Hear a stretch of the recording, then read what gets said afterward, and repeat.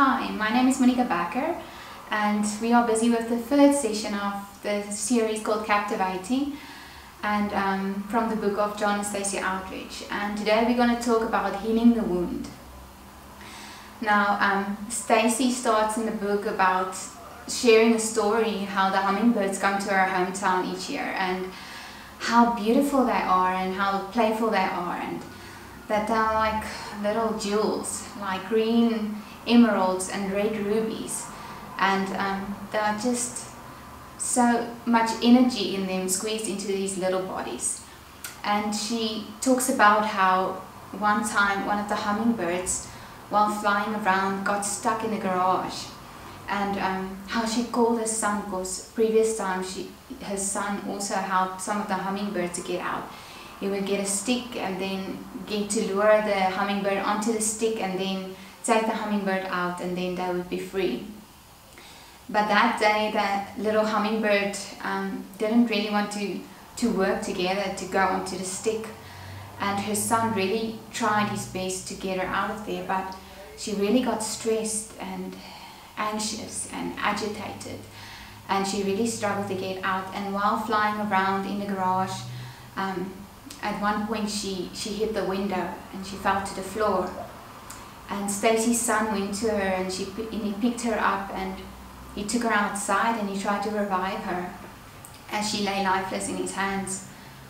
And after a few minutes she suddenly regained her strength and she started flying again, and she flew away. And what really struck Stasi was that the whole household came to drop just everything they did, and they just came and they wanted to help this little hummingbird to be free and not be anxious or hurt or anything. And that just reminds me of the scripture where the Lord says that, aren't we much more worth than sparrows? And how much more would He not do for us to get healed, and how much more isn't it on His heart to heal us and help us to be free and to live how we were meant to live. So it starts with an offer. Jesus gave us an offer. I don't know if you've ever read it. I'm going to read it to you today. It's in Isaiah 61 verse 1 to 3. Listen up. The Spirit of the Lord God is upon me. And Jesus is talking about Himself here now. Because the Lord has anointed me to preach good tidings to the poor. He has sent me to heal the brokenhearted, to proclaim liberty to the captives, and to the opening of the prisons to those who are bound, to proclaim the acceptable year of the Lord, and the day of vengeance of our God, to comfort all who mourn, to enclose those who mourn in Zion, to give them beauty for ashes, and the oil of joy for mourning, the garment of praise for the spirit of heaviness, that they may be called trees of righteousness, the planting of the Lord, that He may be glorified. And then also in Zechariah, the Lord their God will save them in that day, as the flock of His people. For they shall be like the jewels of a crown, lifted like a banner over the land. For how great is its goodness, and how great its beauty.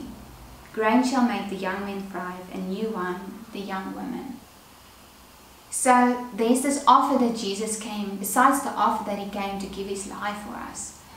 He gives us this offer of freedom, that He has been anointed to give us freedom. He has been given the authority to come and open our prisons and come and set us free.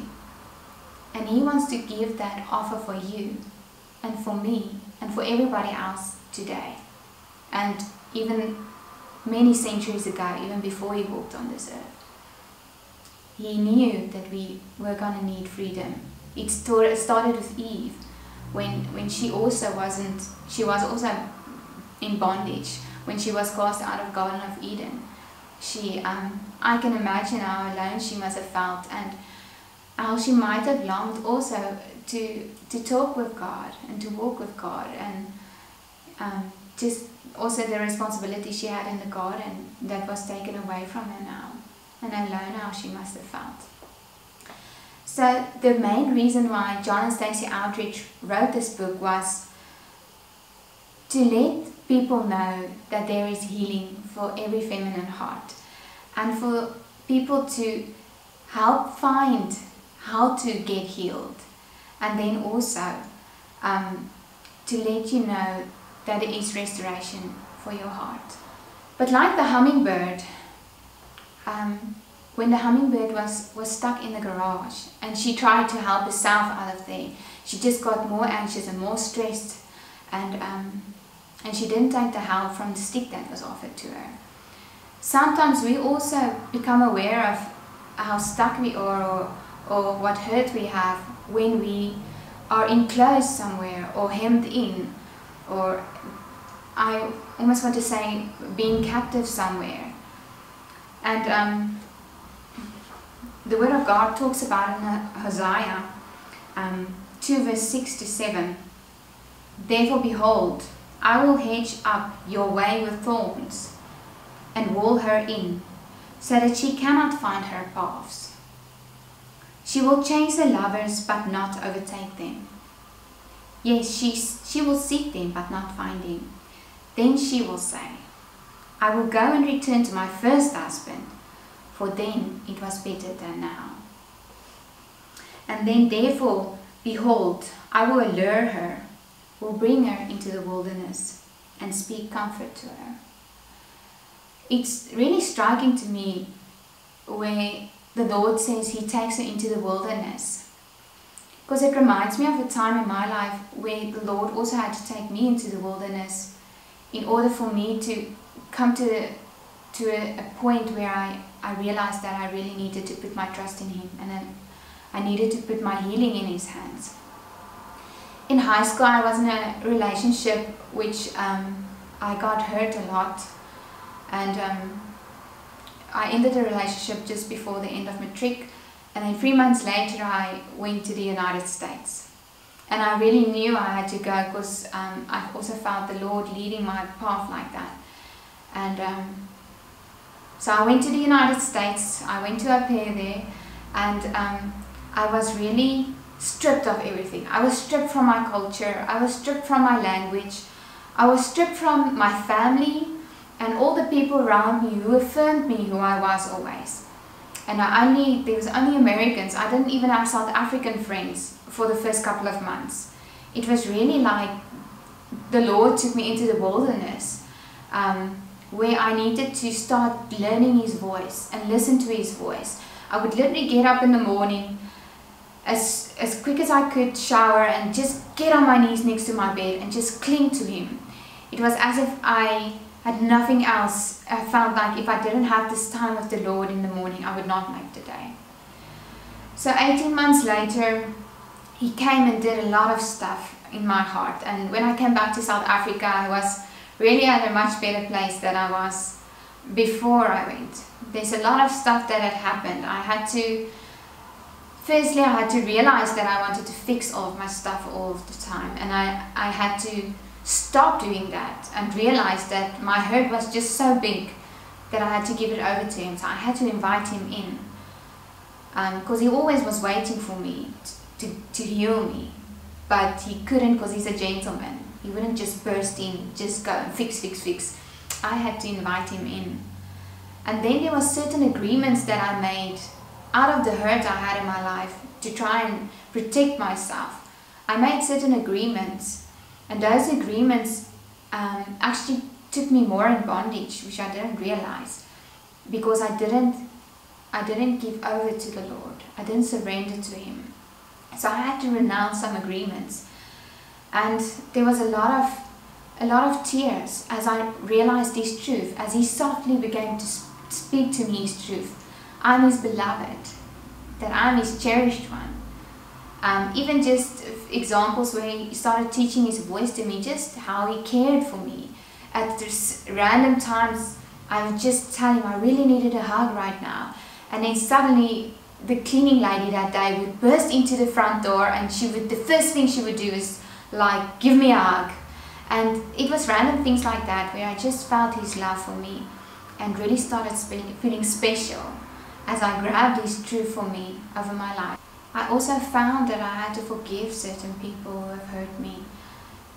And forgiveness, as you've heard a lot of times, probably also, and me too, but it's just such a reality that forgiveness isn't a feeling, it is a choice.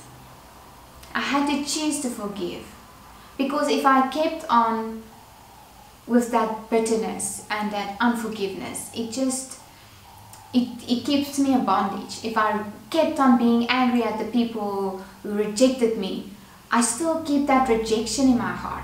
I'm still bound to that rejection. Because why am I angry at them? Because I'm rejected.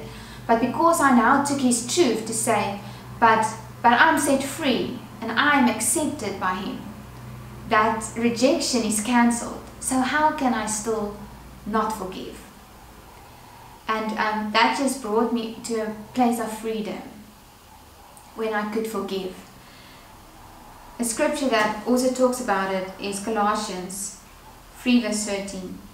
Bearing with one another and forgiving one another, if anyone has a complaint against another, even as Christ forgave you, so you also must do. I think I've also hurt a lot of people in my life. And it's a lot of times that people hurt other people because they are hurt. And so for me, getting forgiveness from the Lord, that He forgave me for all the things that I did, how can I not forgive those who have hurt me? So forgiveness releases you from bitterness and unforgiveness. So let's not harbor that in our hearts to keep us in bondage. I want to come and read you a piece from Captivating that really touched my heart and really just take everything together beautifully for me. Ask Jesus to heal you. We turn from our self-redemptive tragedies. We open the door of our hurting heart to Jesus. We renounce the agreements we made with the messages of our wounds. Renounce any vows we made. We forgive those who harmed us. And then, with an open heart, we simply ask Jesus to heal us. Melissa was a young girl who vowed, I would be tough, hard like a rock. And she became so for many years. But that's not the end of her story. She came to a place where Jesus asked to heal her wounded heart. She gave Him permission to come in. And this is what happened. God went back and got the shaking little girl that was hiding under the bed and convinced her to come out. He unclenched her little fists and took her hand and placed it in his and answered her question. He held her and told her it was okay for her not to be tough. He would protect her. She didn't have to be strong. He told her she wasn't a rock, but she was a child, an innocent child, and she was His child. He didn't condemn her for anything, but instead understood her and loved her. He told her she was special, like no other, and that she had special gifts, like no other. She knew His voice and trusted Him. She could hear the pleasure He had for her in His voice and felt His delight in her as He taught. He was so gentle and loving. She couldn't help but melt in His arms. And this is available. This is the offer of our Savior, to heal our broken hearts, to come to the young places within us and find us there, take us in His arms and bring us home. The time has come to let Jesus heal you. I don't know if once in your life ever you have asked Jesus what He thinks about you, or even just how He sees you. I can remember one time in my life where He told me how He sees me.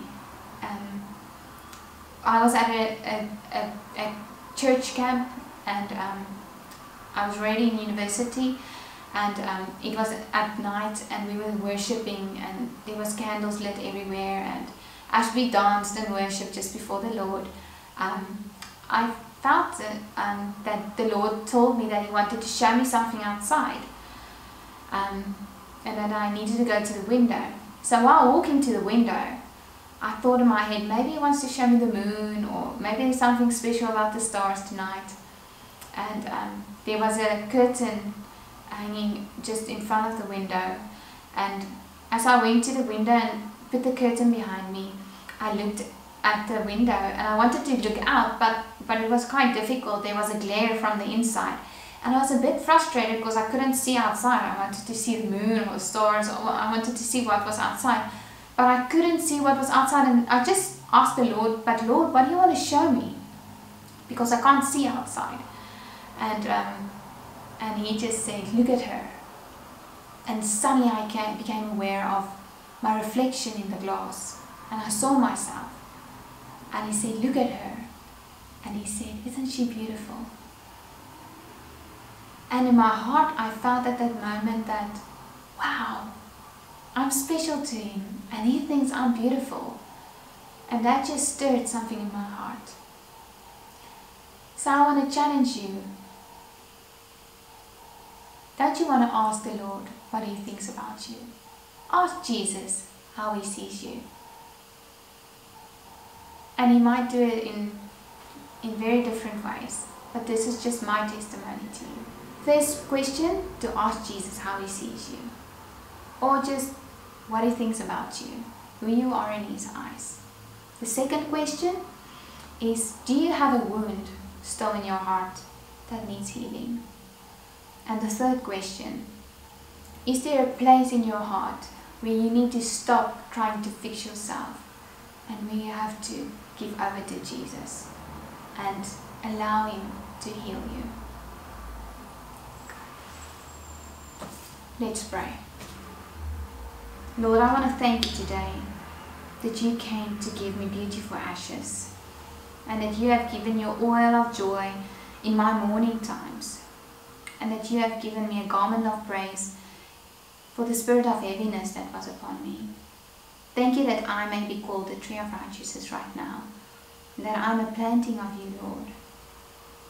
And I just praise You, Lord, that You may be glorified through my life. Thank You, Lord, that You are speaking good tidings to the poor in each girl's heart, and that You have sent Jesus to heal the brokenhearted. Thank You, Jesus, that You are giving liberty to the captives, and that You are opening prison doors in girls' hearts where they are bound. I praise You, Lord, and may this be really fruitful. Amen. And then I want to end the session with a challenge for you this week. Take Isaiah 61 verse 1 to 3. There's about 15 lines, and each day just take 2 lines. Try and memorize it before you go out of the house, and just meditate on those 2 lines the whole day, just to realize the truth, the offer that Jesus has came to give you.